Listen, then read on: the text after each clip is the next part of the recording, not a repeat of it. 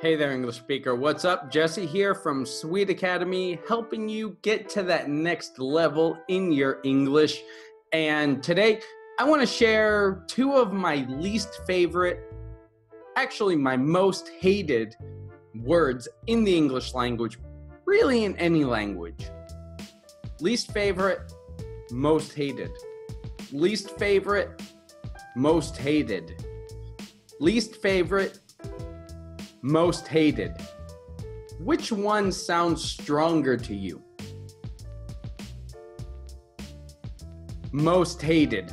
Most hated sounds stronger, and it is. And these are the two most hated words in the English language. I'm not talking about fuck or shit or nigger or faggot. None of those. Those are contextual and separate. I mean, two truly disgusting words that should be taken out of the dictionary. And those are can't and impossible. Can't and impossible. Can't, impossible. Anyway, these are two words that I hear a lot more than I should. And people seem to use them so flippantly. To use something flippantly means to use it easily, often, with no real meaning, just whenever you want. Flippantly. Flippantly. And I want to get rid of these words. I hate them. They make me cringe every time that I hear them. Every time that I hear a student say, or anybody say, I can't do something, it makes me cringe. Anytime I hear somebody say something is impossible, it makes me cringe. And it makes me a little bit sad in my heart.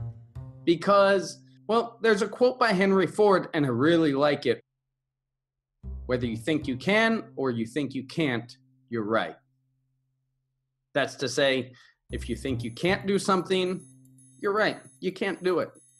But if you think you can do something, then you'll figure out a way to do it, won't you?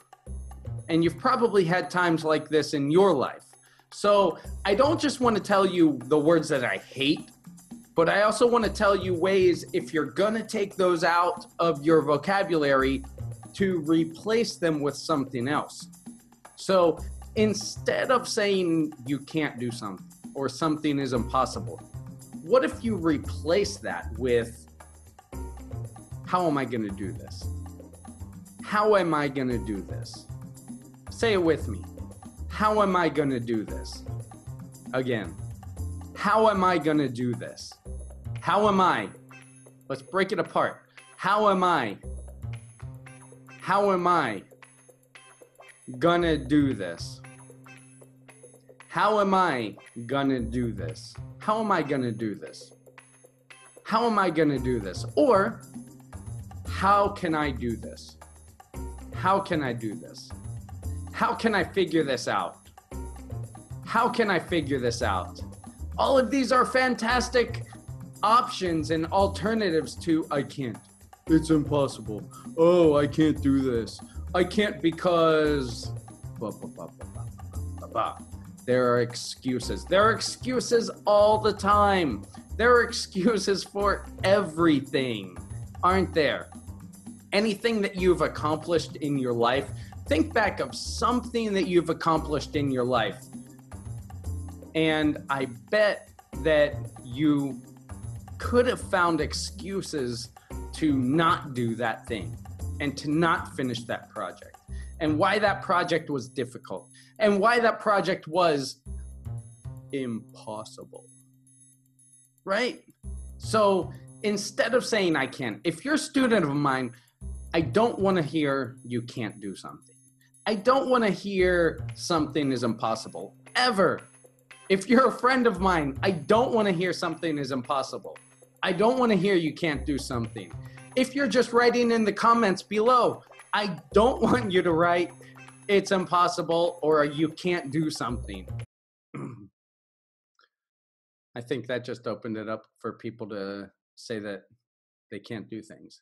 But then that'll be on sarcasm. So that actually means the opposite. So I gotcha. So to sum up, take out from your vocabulary, never say again, you can't, or something is impossible. And put in, how can I? How can I? How can I figure this out? How can I do this? How am I going to do this? And see the change. And it's got to change in here, but if you change it just with your mouth, you don't even have to believe it at first. That's the crazy thing. You don't have to believe it at first. You don't have to change your heart, change your mind immediately. Just say those words when you're faced with that situation. Just say those words and then try step by step to figure your way through it and see the change that it makes and see if it makes a difference. So that's my tip for today. Visit my blog on Sweed Academy and check out some fun stories from my life and lessons that I teach you through those to learn vocabulary, expressions, idioms, and grammar, natural, useful grammar that I use in my stories, and I encourage you to use it in your stories. Consider supporting, consider becoming a member, and let's study together and get your English to the next level. If you haven't subscribed yet and you like this type of video, then click the subscribe button and the bell, and also check out our other videos. Thanks for watching, and I'll see you next time.